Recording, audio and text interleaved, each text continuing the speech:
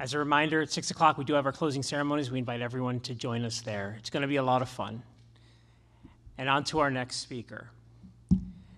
The internet remembers all, yet forgets yesterday. Instar Books wants to memorialize iconic events like Tumblr Porn and Google Glass.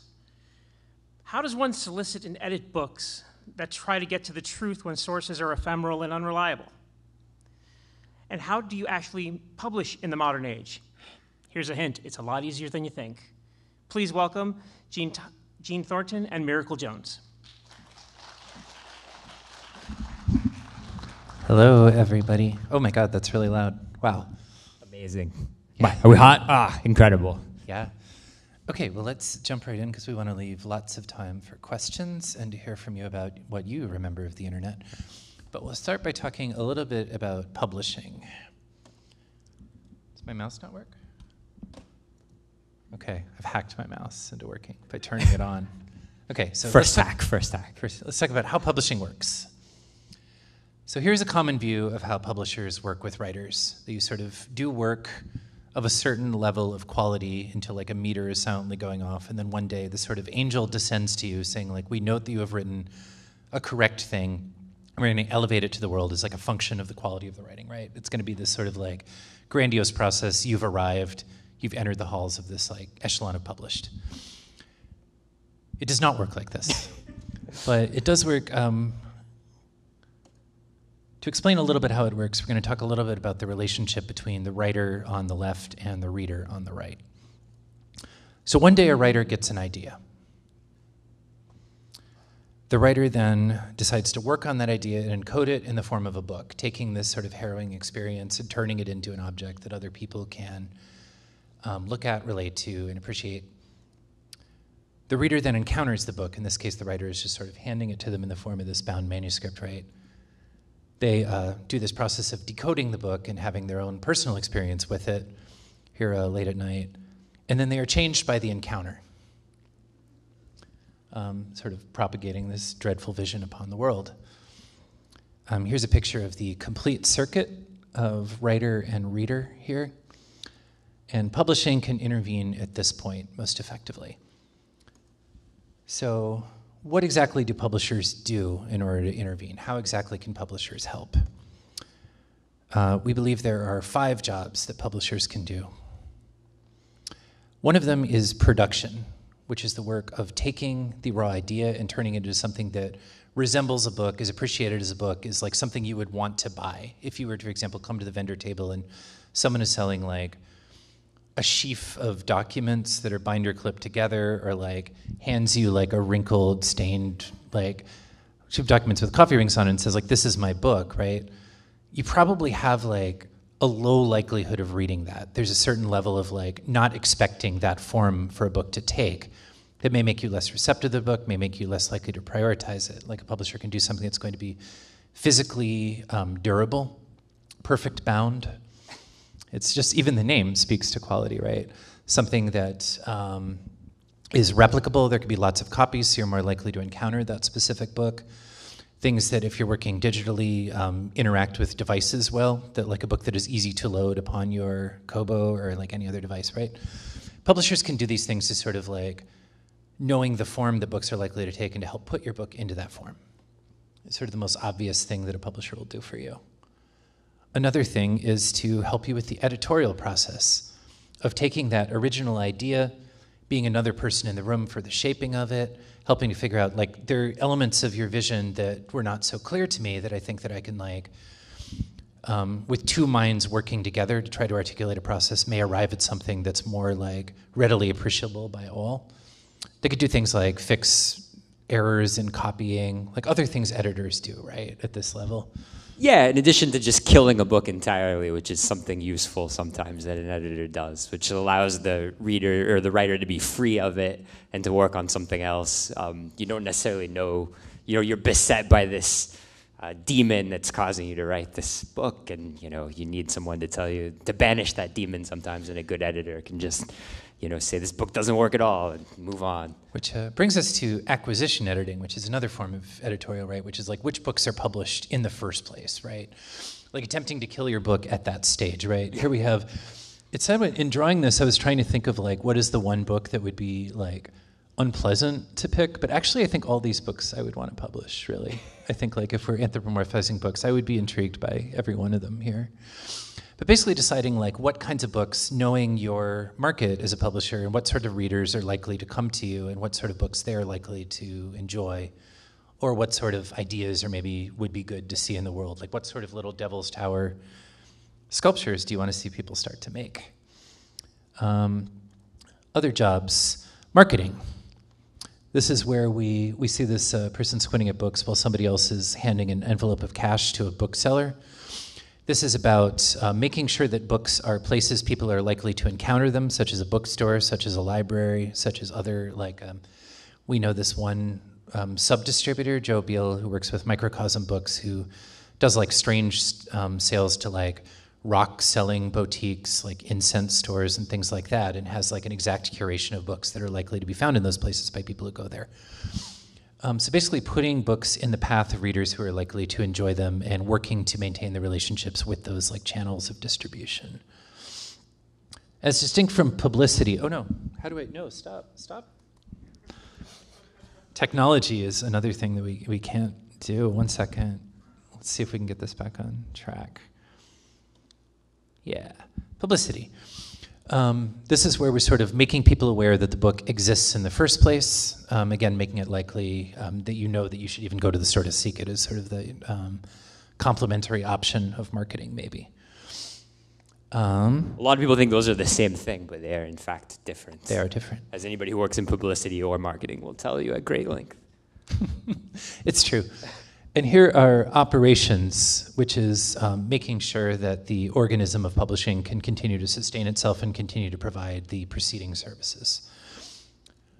Publishing is these 5 jobs. If you have a publishing company, someone has to do each of these 5 things. It is nothing else. Basically, and I think this is important to stress because I think this is something you learn when you work in publishing, but it's not something that's apparent to you prior to working in publishing. There's this idea that like publishers are measurers of quality, that publishers are people who confer something upon you other than these 5 jobs, other than like that relationship where your publisher is essentially a reader who is in a position to do these 5 jobs. It's not like somebody who's like knows more about writing than you, somebody who like knows more about like classical culture who will like elevate you to a place that you yourself cannot do, right? If you can do all of these 5 jobs, you are essentially doing the same work as publishing, right? There are gradually, of course, like qualifications on that, like social standing means things to people in the world, like there are economies of scale that could be done, but basically like a lot of the grandeur of publishing doesn't really relate to like what that value is being given between the writer and reader. Yeah, a good way to think about it is just, it's kind of an inverse of the Hollywood system, even though they're conflated, because the writers retain basically all of the rights when they publish a book, and they can end that contract at any time. They're choosing a publisher, even though it doesn't seem like that to the outside. So writers are out there trying to find the right publisher for a book, and the publisher has the right to say no, because you don't want to be just bound to something you can't do, but really they are picking a publisher that they think will be able to help their book the most. Yeah, you're partnering with someone. It's not like you're being, I think we have this idea that like, because we all learned to write in school, that like your writing is being graded by the publisher, and that is not correct. It is a partnership. So what sort of partners would Instar Books be? Yeah, so let's get into, so who are we? So we've been working together for 20 years now.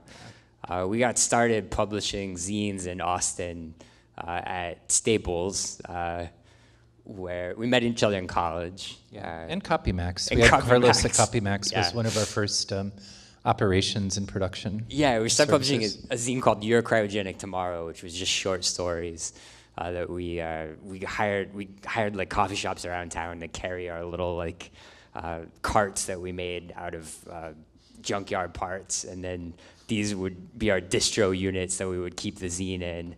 And then we had little funnels in the back of them where people could put money if they wanted to. And then we would collect the coins as they rained down. They were often stolen. That's fine. I remember one time we had a little skeleton called Little Nell that had like the coin was like hidden behind Little Nell. And somebody took Little Nell out and took the like $2 bills that were back there. And like my dear business partner, Miracle Jones, like wrote a letter that started to the thief. If you choose to burglarize this distribution unit again, please leave us half. Yeah, it felt fair.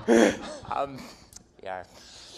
So you can see we have a lot of expertise in publishing, right? And we have both worked for different small presses that we sort of graduated from zines to working with like, I worked with a place called 7 Stories Press for a number of years, and yeah, and then I worked for Books, they're both kind of complementary presses in New York because their partners used to be, or the people that run them used to be partners, and then they broke up in this falling out that's legendary in the small publishing world.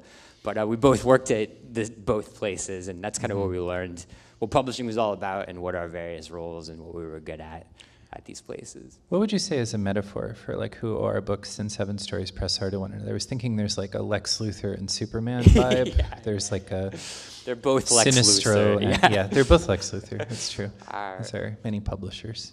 But they both published great things that we enjoyed working on, and in kind of an epic act of, employee theft. We learned how to publish from them and then started our own company together about 7 years ago. 8 years ago. 8 years ago. In 2014. Wow, time flies. Yeah. Yeah. And I guess we should talk. Oh, what is happening? Why does this keep happening? Teasers. Sorry. I don't think we're showing up on the screen. Okay, so we have our sort of no overhead model of publishing that evolved from this, which originally was part of Books took care of some of these things for us, and then we gradually sort of like learning to walk took on more and more of these jobs ourselves. Here's our mix of how we answer those 5 jobs. No, don't. Go ahead. Okay, so editorial. We both have distinct ideas about books, but a very well-defined publishing program. If we find a book that fits in with that program in a way that's like pretty codified, as you'll see on the next slide, right, and that both of us agree is good, like our ideas of what is good are distinct enough that if we agree on something, yeah. it is likely good. It is likely like others will like it too, right? Production, we work entirely in-house. This is where previous experience comes into play. Like in the course of doing this, we had to learn to make ebooks, we had to learn to make physical books, design files, how to work with printers, how to set up cover files, and all of the like font management and all these different skills. That actually saves us an absurd amount of money and makes our practices possible at all. Just because we don't have to go to vendors for the things that publishers tend to go to vendors for, and that actually are not that much work if you know how to do them right. Which leaves us, basically the main thing we spend money on is like very good covers, which a lot of people just can't afford because you need to like design the book rather than design the exterior. Yeah, if you're going to spend any money on anything in the book publishing process, it should be on a good cover. And I think people do the opposite usually. They're like, we'll spend everything, and then they have a terrible cover, but that's the only thing that matters, really. That's all you're doing at the end of the day. Mm-hmm. We are told not to judge a book by its cover because we all do. Okay, marketing, we sell primarily direct, which is also important because it gives us an income stream to finance all of these. This is actually something that most publishers do not do, is do not sell ebooks directly, which is a deep mistake. If you are planning to start your own publishing operation, you need to keep distribution of your ebooks because that is free money for you whenever anybody buys a book, which is what, like every month we pay our not our hosting services, but our,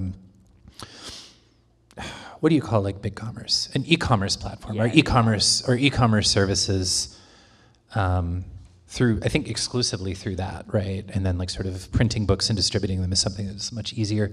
We also do work with a distributor to get books into stores and try to build relationships with those stores over time. That is actually something we didn't do at first and ended up becoming very vital because it's just, people are not necessarily willing to give you the right to publish their book if you can't guarantee them it will at least be in some bookstores.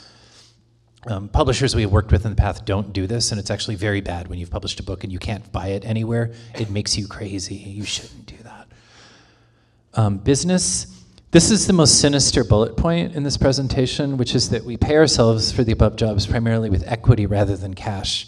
Is this legal under the 13th Amendment? Who can say? We primarily fund our projects through crowdfunding rather than seeking seed investment. And again, we do sell our digital copies direct, so we have like a regular cash flow plus like a quarterly check from the distributor. This is probably something we shouldn't do. equity instead of cash part, we are looking at various models around it. I think that it is important to us to keep the equity in the business.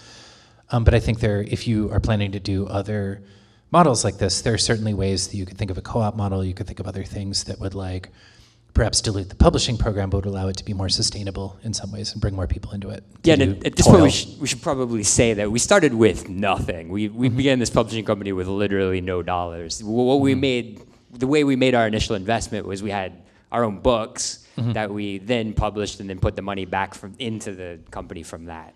Yeah. So, and we had, I would say, a little like more expertise because we'd worked in publishing than somebody else starting out. So we knew how to produce books and we knew how to make ebooks. So I guess that's a form of investment. But as far as the money that went into it, there was nothing. So that was very important to us. So that means that we are a profitable publishing company, which is rare.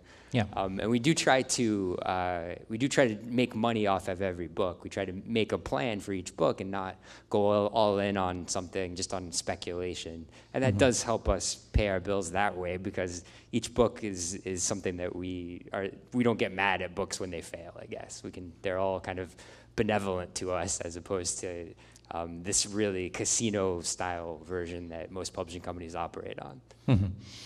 There's a Roberto Colasso quote that like publishing is invented to keep like great men of fortune out of casinos. Yeah. Right? It's like, okay, and publicity we solve by actually contracting because this is the thing both of us are really bad at is like telling anybody what we're up to is just like for personal reasons isn't something we can either of us can really do very well. So I think like we contract out to a publicist who is responsible for connecting our books with newspapers, magazines, et cetera, and is actually the only person other than the cover artists who really, and the authors also, as we do earn out royalties pretty quickly with this model, who makes money off of the project right now. Again. Yeah, that's something else we do different. We pay very small advances. It's the opposite of the way publishing works. Generally, people in publishing cost out how much an author is going to make through the entire life of the book, right? And then that's your advance. And that's as much as you can ever really expect to be paid by the publisher. And they don't even really keep good records at the end of the day. So that's it. You get a giant lump sum at the beginning, and then the publisher goes about trying to meet that level eventually, maybe telling you about it or not. But we pay small advances, and then our authors generally earn those advances back pretty fast, and then we just pay royalties. And that's easier, and it keeps the author interested, and it's more fun. We're kind of sometimes it's a lot of work for Jean who does the work, but I think she enjoys like seeing that. I enjoy accounting. Yeah. It's true. Okay, so what is that editorial program? Let me quickly go back to it. Any of our books have to be one of these three things at least, which is digital experiments, work by trans people, like trans literature is something that's very important to me as part of the program, right? And then fiction for the troubled. A book has to be at least one of these three, and ideally it is more than one of these three, ideally at least two, to be a really good Instar title. As you can see, we do fantastically well at it. It's really funny because this check came in while I was preparing the presentation. This is our quarterly distribution check for netting out $586, right? And we had like opposite reactions to like this check. Where I don't think this is a very good check for a quarter of work. But, like, oh boy, $500 in profit, just to us, amazing. Yeah, it's mostly to the authors though. It's not really mostly to us. But as you can, I included this slide in part because it was just funny that I got this while I'm like feeling very optimistic about this model. It's like, oh yeah, this is the reality part. But also that like, if you choose to do this, it is important to remember that like, although we have, and I'm very proud to say, have never run in the red. Like I think there's never, maybe like at the very beginning, there have been a couple of quarters where we've run in the red, like right at the start, but otherwise no.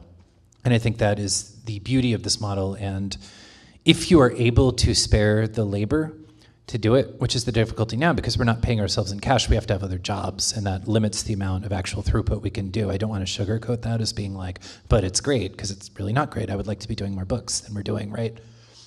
But you can make this work and have the business be self-sustaining without sucking money away from your life, is sort of the thing I want to express if you're seeking this. That this is like, if you're seeking stories that are not being represented elsewhere, like some of our books about the twine scene, books by trans people have a brief period right now of being accepted by major publishers, but mostly have not been, have historically come out of like very small presses, right? That create this ferment, and they're like fiction books that we do that just like people don't necessarily like masterworks. I think like, I don't know, like that's a really intense and strange duck that I'm very proud to have published, but it's also like a complicated book to publish, right?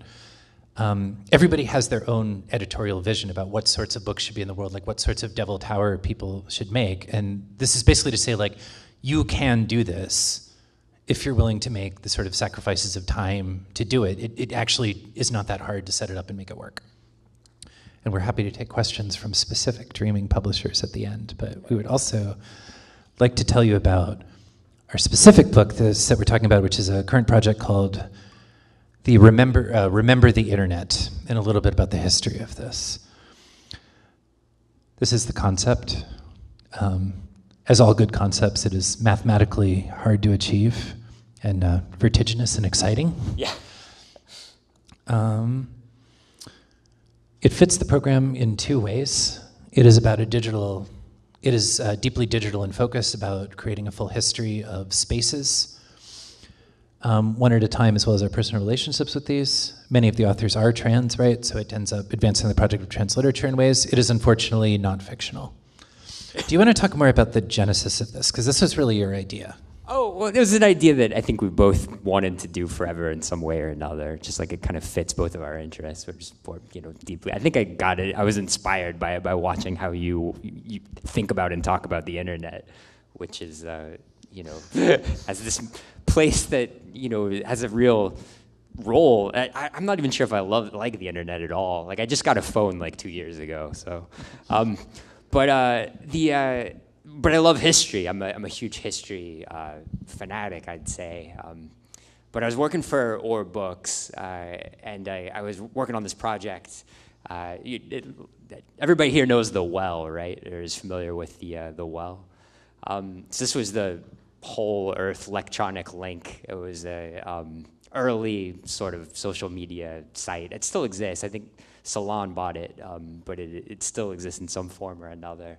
And so Kim Hostreiter, who runs Paper Magazine, you're used to, collected a bunch of message logs from The Well surrounding the death of this guy, Tom Mandel, who worked for Time Warner. He was Time Warner's IT guy. And one day in a message board, looking for advice about a flu he had, discovered that he had cancer, kind of in this message board chat, and then decided he wanted to be the first person to die kind of online. He's like, well, I don't have much time, so I guess this is it. I'm gonna be a forever a part of this new space, was the quote he said about the internet and just like dying online publicly. So he invited anybody to come in and just like ask him what it was like to die of cancer or die in general, and he posted his thoughts in real time.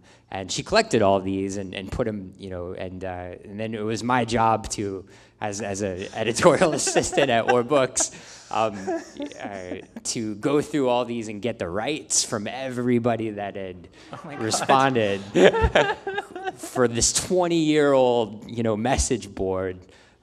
So I organized how best to do that. I was frequently told, to do these impossible projects, which I really enjoyed. But so I was like, okay, so I thought about the best way to do this, and I decided it should definitely be an opt-in system rather than an opt-out system, because I didn't want to accidentally publish somebody. I didn't want them to pick this book up and see their shit in there from 20 years, this thing that they wrote idly to this guy, in a moment of like very private sympathy. But we got, his widow was involved. So that was the first step. We, reached out to his widow and asked if she'd be okay with this. And then, I managed to track everybody down slowly through their handles. And we eventually reached a critical mass. We got enough people that you could tell the story, even with elisions by leaving people out. And it was a satisfying piece of work. And I was so into this, and I thought it was like such a fun project, but it was such a, impossible work of it was just like, how are we going to tell these stories later? Like there's, people are living on the internet like it's a real place, and it is, but we don't have the procedures in place for real historical, work to be done. and people aren't expecting this to be, they don't think about it like a real place, like it was a battle or an event. So the journalism of it, the history of it is very hard to do. So then, moving from this, I just thought about all the other places that I'd want to memorialize or the stories I'd want to tell. And there's just infinite, there's just an amazing amount of things out there that have happened on the internet that I think are worth chronicling and in a way that is personal and tells an interesting story. So that was the birth of the Remember the Internet series. Was this book, or not wanting to do this series. Like, well, fuck you, then I'll do it myself. Just the true draw of the no overhead publishing model is you get to do that. There's also specific, why does this keep moving ahead when I don't want it to? There's also speaking to that living in spaces, like there are people in this room that I met on the internet when I was like a teenager in like game making forums and IRC chats that like are not archived, like are not there, but are like rich social spaces full of people that I remember knowing. Like I'm writing a book right now that speaks to some of that, and just not having the archival material to go back and look like things that I remember spaces that I'd be in. Another way to think of this book is like if you were to try to do a history of like neighborhoods, one book at a time, right? It's that level of like, we think of the internet and we think of a very small thing sometimes because we all experience it while sitting in front of a screen that seems very small, but it's actually like this completely vertiginous thing to think about all the experiences you've ever had and all the social circles that you've ever had on the internet and actually telling the story of that. It's like a Walter Benjamin's like Arcades project in some ways, where it's like famously unfinished work about 19th century streets in Paris. The Saidiya Hartman book that just came out, if you read that, where she's doing like, it's like the history of like liminal spaces in New York. Like it's like, and it's stuff that isn't documented generally. Like the stories she's telling are drawn from like inferences from arrest records, like occasional like newspaper obituary columns and stuff, and trying to imagine what the life of that would be. And trying to not do that, but trying to capture these sort of ephemeral things in passing, and also bring the sort of like rigorous historical element to it. Yeah. It's also important that it be personal, and I think there's this kind of feeling in the air that because everything's being recorded and it's being preserved by a place like the Internet Archive or a giant corporation that has all the data or whatever, you don't have to go in there and do the work of trying to figure out the context and living in that world and but rebuilding it. Like someone will do that way later, but that can't be done. Like, in order to actually tell the story of something, you have to have kind of gone through it and lived it. And it's way better to be a personal history while we still have the time to do it, while we're in a period where it's happening, so that people in the future will be able to get a better understanding of the actual like physical feeling of being on MySpace or the actual like reason why you would have enjoyed Tumblr porn as distinct from other kinds of porn, which is so. Exactly, like the Internet Archive is creating like the fossil record, and like you could write a lot of history from a fossil record, but you can't write, like there are things that no fossil record can preserve, right? Yeah, that's a perfect way to put it. Yeah. So thinking about this in terms of like, that's why we wanted to do it kind of spiritually. In terms of the specific like 5 jobs thing, if we can get the slide back or anything. We have, editorially, we have this sort of clear, in addition to the reasons that we would want to do this from an acquiring perspective, it actually makes it pretty easy for writers to do these, particularly once we've done the original things. The books tend to be very short, they tend to be very templated, and they tend to be pretty personally charged. As a rule, I think it's easier than not if when somebody starts asking you questions about what a space was like, it's actually pretty easy to get a book that's sort of 2-spec out of that. The production is also very, very scalable because the books are templated. So it's sort of, we don't have to do a lot of front-end design work as we have to do with our other books. We could just sort of like plug these in once we get a text. From a marketing perspective, bookstores tend to want series. The books tend to cross-sell one another. If you buy like volume 2, you'll end up perhaps buying volume 1 and volume 3. If you want stores to order book 5 and 6, if they've already ordered books 1, 2, and 3, that's kind of a gimme that they would add that on. And then the other way around as well. And from operations, it tends to make it profitable because of all the above. The disadvantage is publicity because nobody necessarily wants to run reviews of like volume 42 of Remember the Internet. Like you won't get press for that necessarily unless it's about something that tends to be fascinating. This is kind of the business case for it. I think it's like, we have to remind ourselves for due diligence that there is a business case because I think we just kind of want to do it, But it's the fact that it's not only like a thing that should be done, but also something that I think is eminently doable to write this kind of history generally. Like, these are sort of the ways to do it. Our models in doing this, other than the books we already mentioned, are series like 33 1/3. If people are familiar with these books. Do people know about these books? Like, show of hands, 33 1/3? Yeah, they're just... the person I expected knows about these books. They're individual books about an album written by journalists or writers, fiction writers. They take one specific album and they write an entire book about their relationship with this album. Yeah, totally. And then like other series that exist like this, Boss Fight Books is sort of the same idea with old games, like people's personal experiences with things like Final Fantasy. There's one about ZZT, an old text mode game, Earthbound, etc. This one from Bloomsbury Publishing called Object Lessons, rather. I keep thinking the title is Everyday Objects, and it is not. It is Object Lessons, which is why the title of the slide mismatches what's actually on it. But it's basically taking like fairly narrow topics and writing these sort of intense personal reflections about them, sort of like one thing at a time. It's a similarly like vertiginously complicated project to do. These series are all like, you can go into almost any bookstore and just see like a big stack of these. There are like 100 books in each of these series. And we sort of use these as a template, as you can see, in thinking of how our books were going to look, trying to have very simple designs that are very repeatable, but also sort of surprising in terms of what we do. You notice also that like our template changed as we did these, because like it makes me crazy that the text isn't lined up, but that's neither here nor there. And you can see we've physically done these books. They're right here. There's a fourth one as well that's forthcoming. The editorial process on this, I think, is worth talking about. Do you want to talk about working with Miles at all on this? Yeah, so Miles is one of the authors that I worked with at OR. Does anybody here know Miles Klee? So he's the editor at Mel Magazine, which is an amazing magazine. I really recommend checking out Mel. I think they do really interesting work. It's like a combination of Gawker and Jezebel, but it's actually owned by Dollar Shave Club, or was. It was kind of their marketing apparatus, but then just kind of like spiraled out into its own thing, so much so that eventually Dollar Shave Club dropped them. It was like, we can't, in good conscience, like fund this incredibly weird magazine anymore. And now they're free and on their own to do whatever they want. I really recommend checking them out. I think you'd like what they do. But Mel Magazine, does a lot of long narratives of internet history, and so working with him was easier for us to find people that were already working in this space and who may have a longer story they wanted to tell.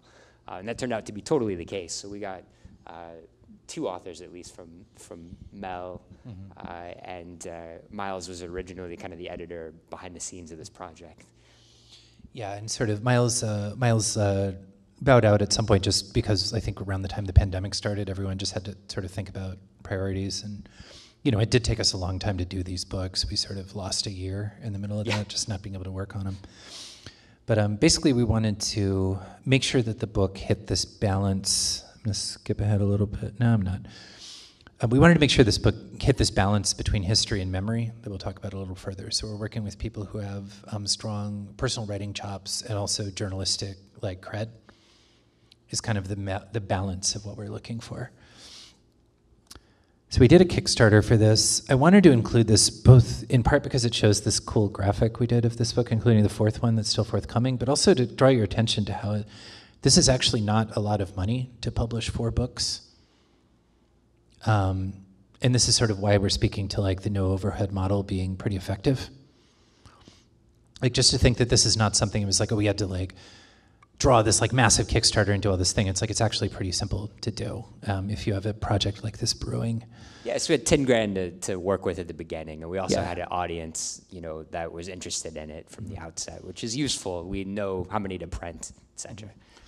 Yeah, so we get, I wanted to include this just to show that this got some early good press. This is an article from The Atlantic that I'm no longer, I'm paywalled out of because I don't subscribe to The Atlantic, but it is pretty cool. You should check it out if you would like.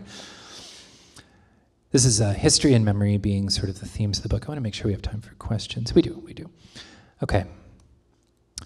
History is being sort of the journalistic, hard history, Robert Caro stuff that you're talking about. This is from, do you want to talk about Google Glass, I guess? Yeah, so the Google Glass book that just came out. It's not actually out yet technically, but it's available for sale here.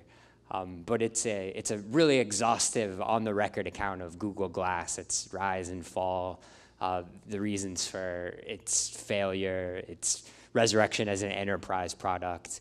And we got everybody on the record who was a developer at Google Glass. And so, when we checked all the sources, it's just a work of pure journalism and storytelling about this product.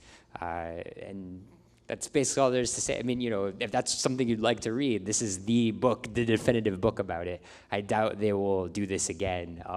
They pointed fingers at who they thought were the villains for it failing. And they're all sort of, thinking about the next, a lot of them are no longer with Google or on projects like this anymore, but they are still thinking about, this was their passion, trying to create an AR device that was portable and scalable and, theoretically affordable. But that was something they weren't able to achieve, but I think every single one of them wishes they could do it again. And so this is kind of the book for, memorializing their project. Yeah, and you can see from this this quote here is like just part of the reason why, like getting into some of these engineers' theories about why Google Glass failed, like with this account of this hackathon that had no clear criteria whatsoever, other than like use this product to make something spectacular and new. It's kind of like interesting, like the level of like granularity into the rooms they're looking at. So it's sort of like strong on the history side of the continuum.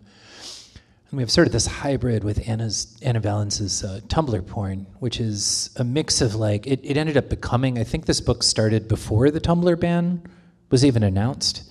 And it was sort of happening, like we had to very quickly add a last chapter to this book to account for that in my memory. But, oh no, you can't read it anymore. But the, basically, and I can't read it either. Thank you. Basically talking about how the architecture of Tumblr is leading to the creation of like intense discourse communities because of the way the tag system worked on the level of that, as well as giving a blow-by-blow account of the porn ban coming down and the legal sides of it, along with like Anna's story of just growing up online, coming to like experience online porn, discovering things about herself and her identity through it, and then becoming like involved in these communities as like both like consumer and practitioner, coupled with the history of the technology and the scene that it created as a function of the technology. So it's sort of a combination of like history and memory. And then the government's crackdown with SESTA FOSTA legislation leading directly to the destruction of Tumblr itself when they got rid of their porn. Yeah, still sad. There's no reason to use Tumblr anymore. Okay, a preview of things to come, which is our fourth book, MySpace Scenes Queens by Noor El-Sabai. In this section, this is moving toward the personal memoir, personal experience of what it is like to use this technology. In this passage, Noor is talking about, beyond talking about their personal history with MySpace, a history of relationships, a history of like being a teenager on MySpace and coming to understand oneself and one's power to move through the world through that. I'm talking specifically at this point about being in Lebanon during the course of a bombing of a marina, and just like the instincts to then take that experience of sort of horror and trauma and immediately post about it on MySpace and watch the reaction coming back in. And that moment of discovering that you can do that, the loop of the loop between online, the real world, and like your sort of like inner horror world, being the sort of compelling thing to narrate. That book is coming out as soon as I finish editing it because we don't have a lot of labor time. And a sort of hybrid of both, I think, is Megan Milks's Tori Amos Bootleg Webring, which is very much about tape trading scenes in the Tori Amos Bootleg tape trading scene online on Usenet and listservs in the late 1990s. And like web rings is sort of a way of connecting people to one another. In this passage, Megan is sort of combining all at once the exposure to Tori Amos bootlegs, realizing that there's more music than you can hear on the radio, find in a store thing, finding that the world is sort of deeper with this vast amount of information that's coming at you with the internet that people are being exposed to kind of for the first time around now, like 1996, 1997. Learning how to swim in that world with these rules for tape trading that you could do, like setting up like 2-in-1s, blanks and postage, etc. And then also the drama of like, what will Chris think about my HTML tape trading website?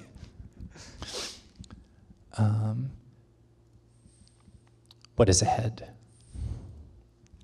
So we have to finish season 1. As we've mentioned, COVID, needing day jobs and things have set us behind our schedule, but we are very, very close to getting the 4th book out, and the 3rd book is sort of imminently available. We are selling it today.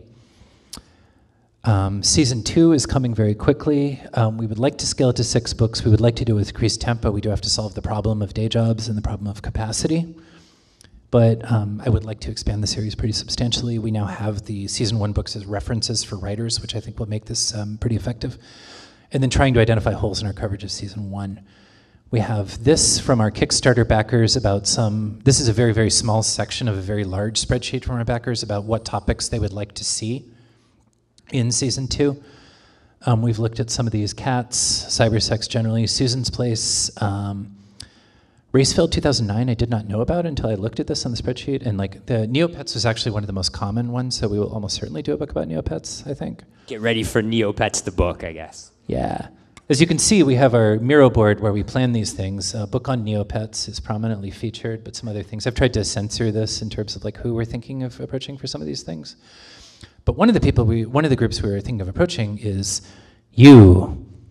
If you would like to pitch us a book, please do so via this Google form. Take a photo of this. It is tinyurl.com/newhoperti. We are very, very interested in your personal memories of the internet. People at this conference, I think, would be sort of like uniquely, I would be interested in hearing from. Please send us your thoughts on this topic at this forum. And I think we have some time for questions, and we would like to hear, if you would like to advance pitch books to us, please do so now.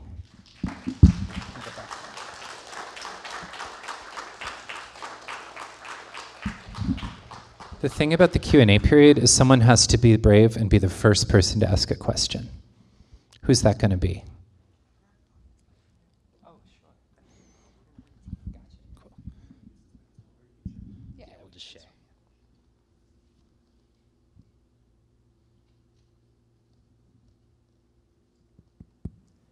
Hey, quick question. So you had the 3 requirements, but the first one said digital experiments. What does like that mean? And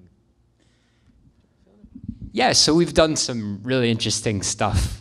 We published the Every Word Twitter bot as a book. Does anybody here know Every Word? It was a Twitter bot that just published every word in the English language. That's it. It was 2007 to 2014. Yeah. It was created by Allison Parrish, and it's an amazing document because it tells you how many likes each word got, right?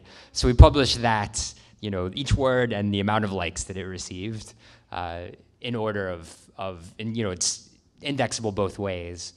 I believe the words that got the most likes were jet fuel does not melt, still beams. No, that's different. That was the data was distorted by there's a website that let you write sentences using every word by retweeting every word tweets in the order of the sentence you wanted to make, and a bunch of people spammed it with jet fuel does not melt, steam beams. So the count is the interesting thing about the book is it is the count of favorites and retweets as of like a specific day in 2015.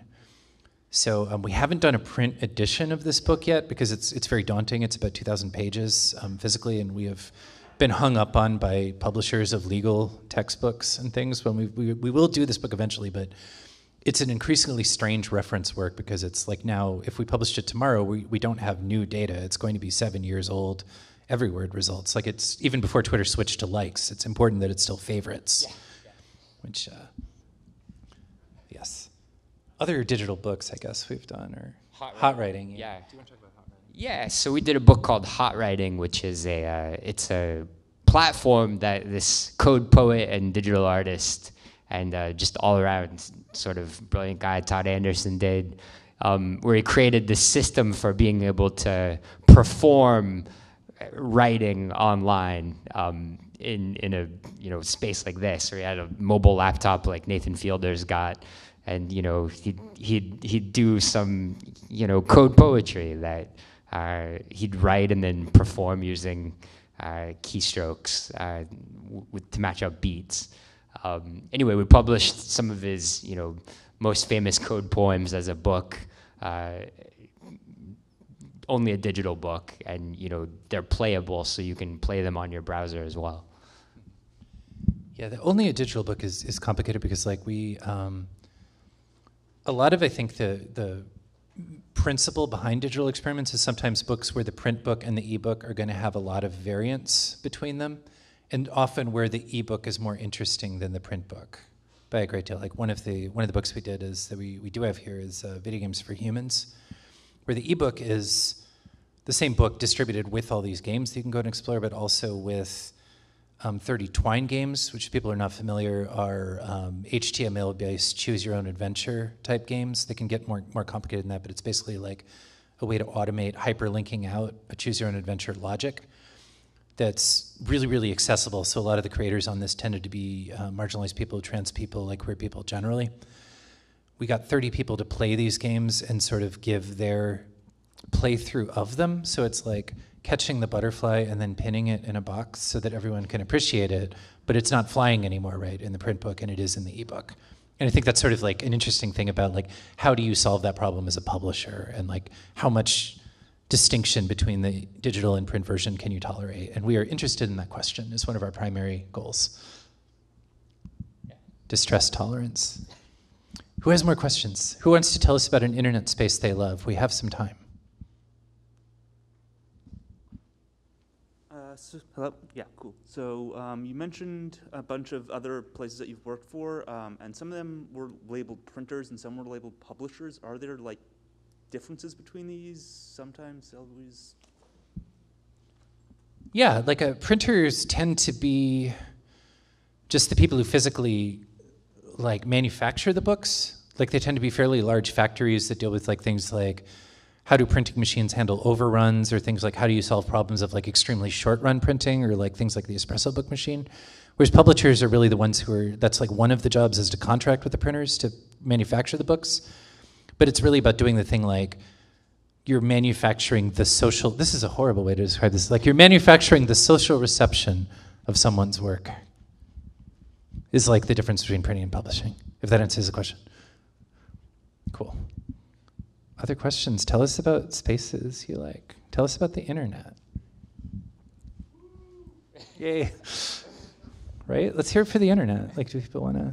So this is actually a question more for people who may be watching live or online, but in terms of internet experiences and communities you're soliciting information on, what qualifies as the internet, right? Because we've sort of had some interesting talks at the con about things like the demo scene with like bootleg parties, with piracy for games, or like, you know, BBSs, which if you're dialing directly into one another's machines, like arguably are non-internet spaces. And yet, so I'm interested to hear more about your criteria.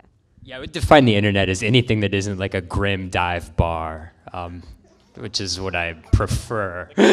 Yeah, like Park is the internet these days, yes. Thanks to Pokemon Go or whatever. But yeah. Yeah, I think like having a really a big tent approach to what is the internet. Like I think it would actually be very, very interesting to do a book that tries to approach something that would be like the base case of the internet. Like I saw an excellent presentation here on Friday about quantum computing and talking about telnetting, like PDP-11s and like telnetting in to servers. I think like things like what was it like in the library where you had access to a telnet terminal? That's sort of very, very like the internet, but the social space might not be very much. I think like finding those edge cases would be interesting to do a book of in and of itself, even if there's like, even if the definition of what the internet is maybe has to stretch or expand to accommodate it. An excellent question. Other questions? Yeah. Just to build on top of that, maybe that's an idea for the book itself, like just spaces that are isolated internet spots. Mm-hmm. Because so we have like like BBSs are isolated, like pirate boxes and library boxes are isolated nodes where you physically have to travel somewhere to connect to them. And then on the flip side of that are the overlay networks like Tor and like Chaos VPN and other ones where basically, or actually now BBS is over Telnet and SSH, where they're not a network, but they're not easily accessible, but they're accessible through hoops, and like just it's fascinating how the topology of the internet and internet-like things or internet-esque things, whatever, has expanded in like the past 30 years. Yeah, I think kind of like tide pool instances of the internet, or these overlays would actually be. That reminds me of the book you did with Aura on like gay propaganda. That was like physically, I think, smuggled into Russia at a time where you couldn't legally distribute like gay propaganda, meaning like any mention of LGBT people.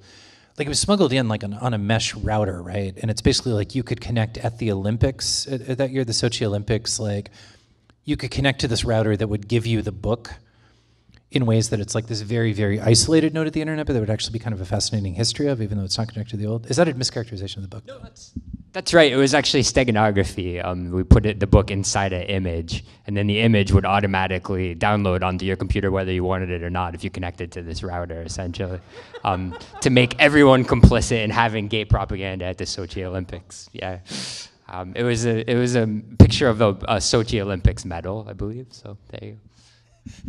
That's wonderful. I didn't know that. But yeah, I think like those are actually some of the most interesting histories of the internet, in the same way like a history of like, what is that island? Like the island that was like the lost culture, like the Minoan culture in Greece. The one where we don't, like it's Crete maybe, or like Mycenae, yeah. Who said that? Who's all about Mycenae here? Yay, okay. Basically, yeah, like those histories are almost like the most interesting, the ones that sort of like speciate because of physical distance, I think would be really fascinating. Hi, do you have a question? Do we have a mic for this question? Or? Oh, can we ask one more real fast? No. You can ask us? You can ask us outside, or sorry. Thank you very much. We have to cut for time. I really appreciate everybody coming here. Thank you so much.